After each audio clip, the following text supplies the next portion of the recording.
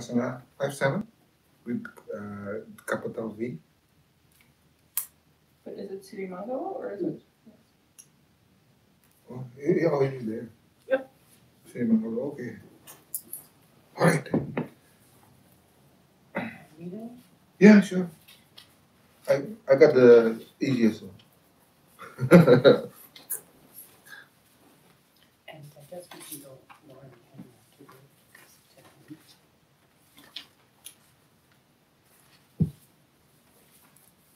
Okay, so they're all without names? Oh no, it is from at the top, okay.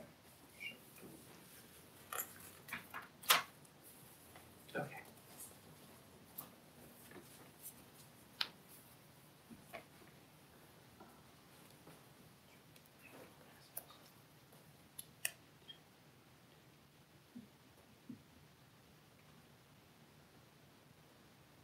Did you get the YouTube thing? No. You got it? I have the YouTube, but what is the Yuttadhammo Bikkhu? Go to his channel, Yeah, I have this channel. videos, Video. yeah, live. Okay. Can you Make do sure video? Make sure you put. Which one? Okay. Okay. Go to video. Okay. Turn your volume down. Okay, so my God. Okay, thank you. The whiskey. Oh, video. Yes. Vipassana 57 Okay. with capital V.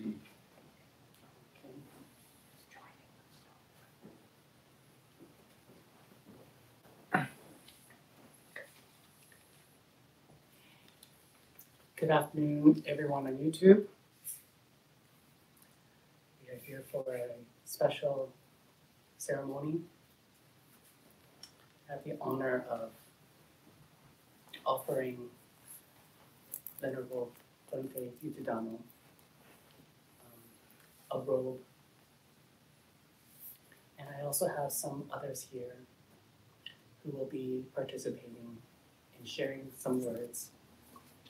I've also collected letters from many of you who wrote in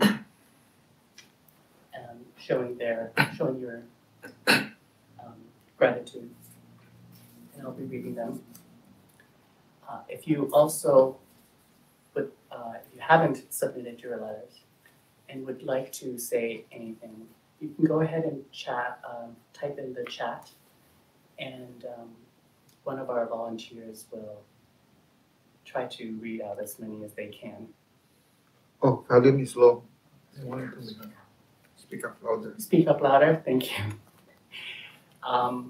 Okay. I hope this is better. I'm going to turn this over. Turn the volume up.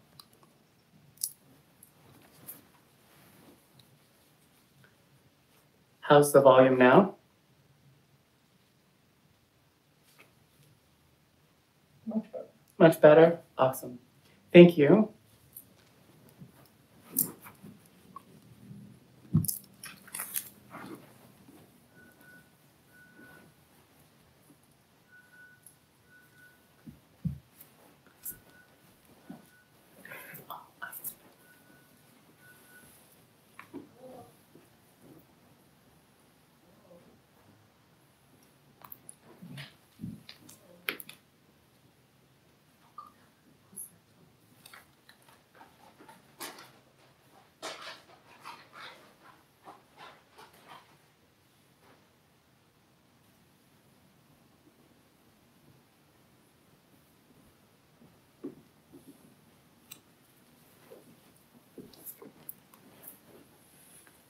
But I know this isn't typically how you get your robes, but everyone here at Sirimangalo and all the volunteers would like to offer you this robe.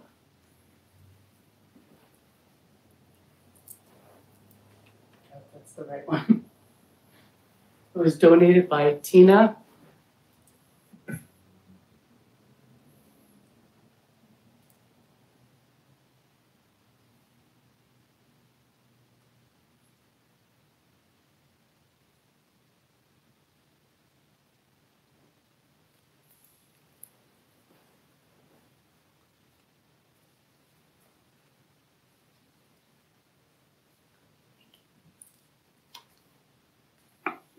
I'm going to just read out some letters from some of your followers. We have Hassan.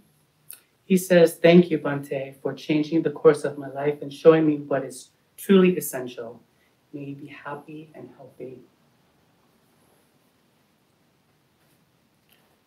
Sure, I can read. You want to do it? And from Tim, Bante was my first teacher in Buddhism. That is a very important position for me to honor, for anyone to honor for that matter. He adds his own flavor to my unfolding over the last decade. I just cannot be more thankful, with much gratitude.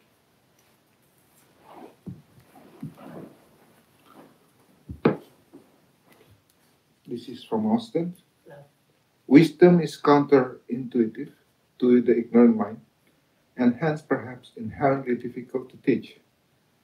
Thank you for not only taking up the challenging task of teaching the Dhamma effectively, but also by living the Dhamma and teaching by example, sadhu.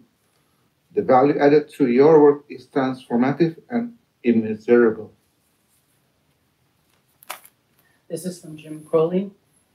Venerable Yuttadhammo, please accept my sincere gratitude for your many teachings on YouTube and for being my teacher for my online course this year. Your teaching and guidance were so incredibly helpful to me in the most stressful year. I cannot thank you enough for this.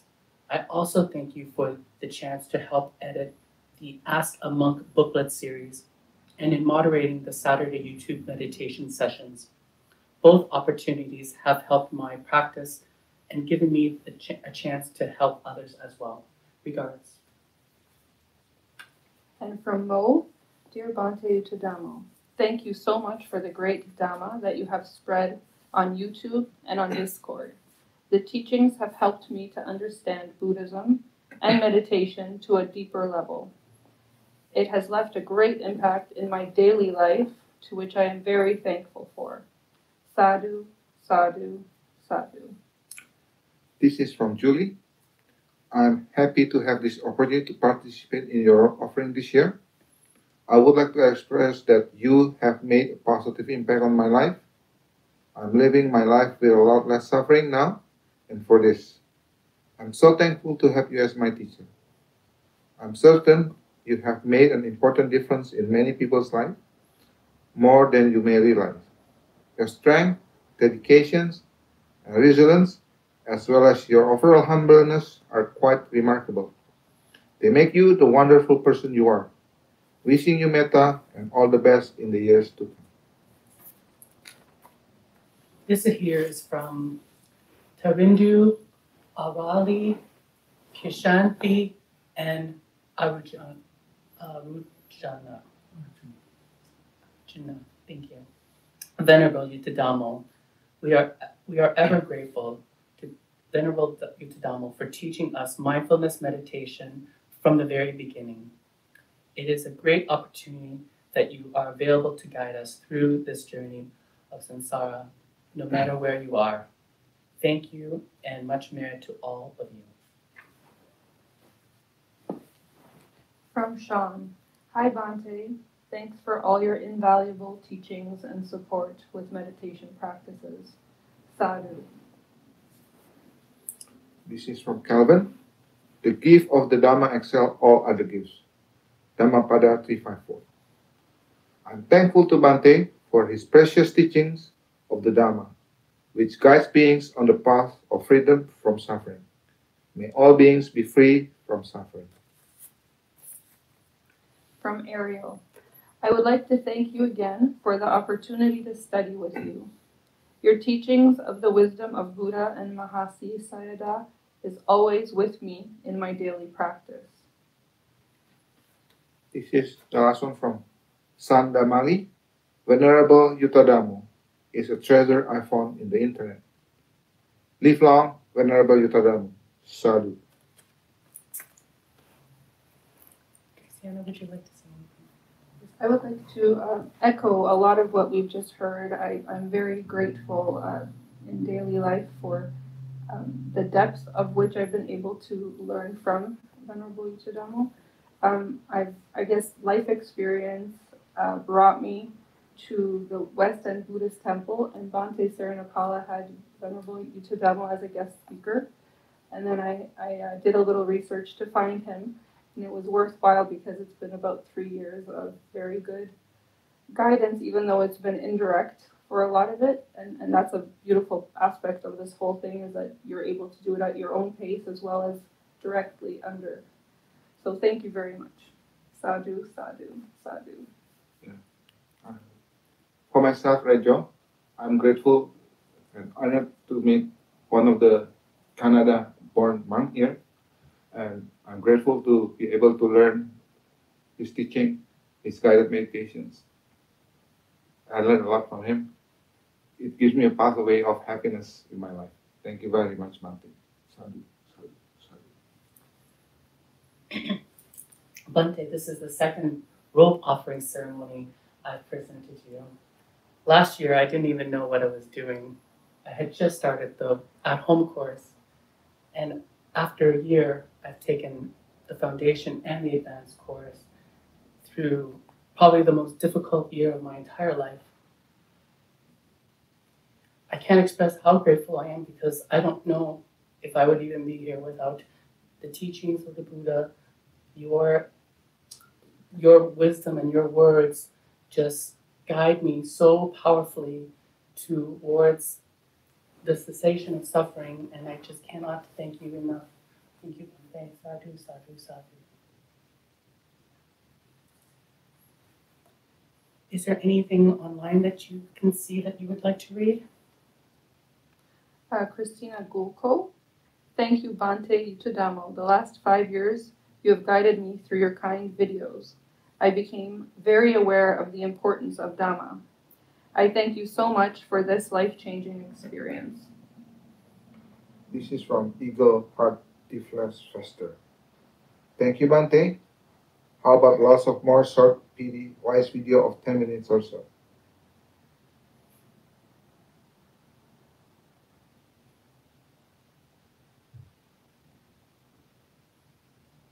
Okay.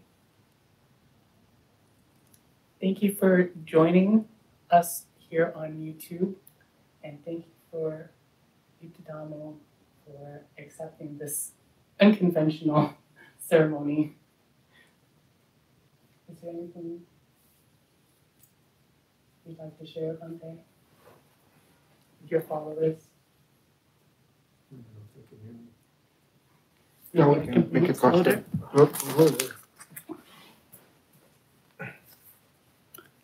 Okay, Bhante, speak up.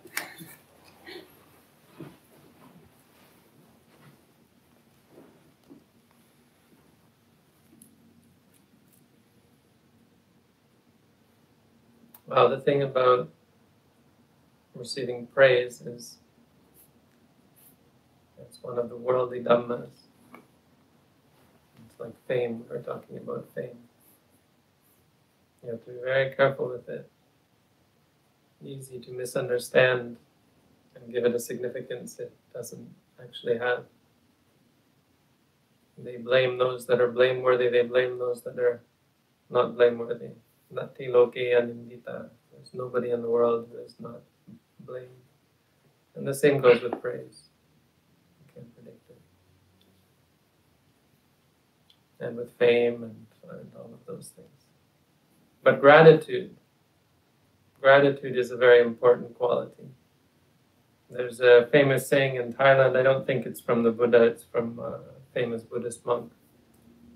He said, Nimitam sadhu rupanam katanyu katuvedita. It's the sign of a good person. One who the appreciation of the recognition of what others have done for you, and the inclination to respond with gratitude and to act in gratitude. So I think as Buddhists we can agree that gratitude is a very important thing. It's not something to be expected. I don't expect any gratitude or any response. We of course don't. In Buddhism, the benefit of goodness is goodness itself. The greatest benefit for goodness is as a support for our spiritual development in our path to find peace, happiness, and freedom from suffering. But gratitude is a part of that. Recognition of what others have done for you is a recognition of truth. When we recognize our parents for what they have done for us, even though we may have mixed relationships with them, and they of course might not be perfect people either, but the recognition as a part of the puzzle, as a part of the equation of what they have done for us, and our teachers, our benefactors, as monks, our supporters, the recognition. Someone who doesn't recognize that as a part of the equation doesn't see the truth. And so it does have an important place in our practice. So I appreciate that, and I appreciate the work that it takes for you all to summon in your minds this recognition and the wholesomeness involved and the happiness that comes from recognizing good things.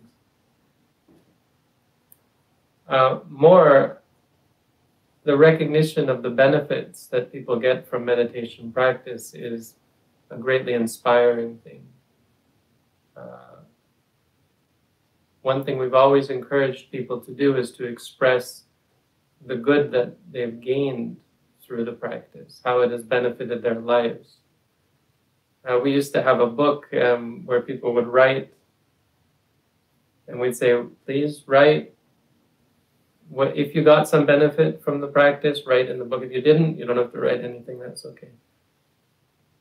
But they would often write, oh, thank you, you were so helpful. No, that's not what we want. We're not interested. I don't want you to praise me. This is not looking for praise. What it's for is it's an inspiration. Greater than even expressing gratitude is the expressing the truth of the benefit of what you have gained from the practice, because that's an inspiration for others. So many people can hear and are excited and encouraged, inspired by that. So that's something always great to hear. As far as offering a robe, it may not seem like much. Offering cloth, offering a piece of clothing may not seem like a lot, but it in fact is something that's very hard for Buddhist monks to find. Practically speaking, this is a very important gift, because we cannot wander for rags in like the time of the Buddha. In the time of the Buddha, discarded cloth would have been about as common as discarded plastic today. So we can't go around collecting plastic, but in the time of the Buddha, there would be, from a funeral, when a person died, they would wrap them up in a cloth and throw the body in the charnel ground. And the monks would go to the charnel ground and pick up the discarded cloth, tear off any part that was already rotten, but stained was okay because you could wash that. Or after giving birth, they would use a cloth to wipe away the blood, and then they'd throw away the cloth. Monks would pick that up as well. But cloth was used for so many things that rough cloth of many different kinds, was more easily obtainable. Nowadays, it's not so easy. So we still keep the tradition of not actually offering the robes into the hand of the monk. The best way is to place it as though you're discarding it, in recognition of the importance of the symbolism of the robe. What the reason for wearing the robe in the first place is to give up our attachment to sensuality. As a practical tool, it's quite useful. In that way, it's practically useful as a piece of cloth as any clothing is. It's practical to keep us warm, to keep us cool. It's practical to cover our bodies, to keep us from being distracted by our nudity. It's good for warding off insects, wind, and so on and so on. But it's also practical as something different from ordinary clothing, in that it keeps us from the attachment to beauty and to fashion, to status, while at the same time giving a new sense of status. Wearing a robe is a constant reminder of what you are because of the symbolism of the robe. So practically, the robe is useful, but symbolically it's also very useful as well. It's useful for those seeing a person wearing the robe. It's useful for the person wearing the robe, because the robe is not only a symbol of Buddhism and a Buddhist monk, but it's also a symbol of renunciation. So it's true that the robe is meant to signify that one is ordained as a Buddhist monk. It's meant to signify a similarity with the lineage, or a uniformity with the lineage. But more importantly, going back to the original reason why the robes were worn, the robe is meant to symbolize renunciation, leaving home and all that it means, leaving the world and all that that means. Most importantly, giving up pursuit of worldly affairs. It symbolizes the recognition of the meaninglessness of worldly pursuits, that they don't satisfy us as far as we go with them. We never seem to be satisfied, and through our experience we realize that they're unsatisfying. And so this is like a flag, the Buddha said. It's like our banner. We hold it up to say, to present our determination. It's a recognition of our understanding of the unsatisfying nature of worldly affairs, and that we belong to the lineage of those who have strived to free themselves from the attachment to such things, strive to become free and independent of the vicissitudes of life. So the offering of robes is really the most iconic Buddhist offering there is. It's also not easy to give. You can't just go to the store and buy one. Oh, I think I'll go and give a monk's robe to a monk. Then you have to find a monk in the first place to give it to.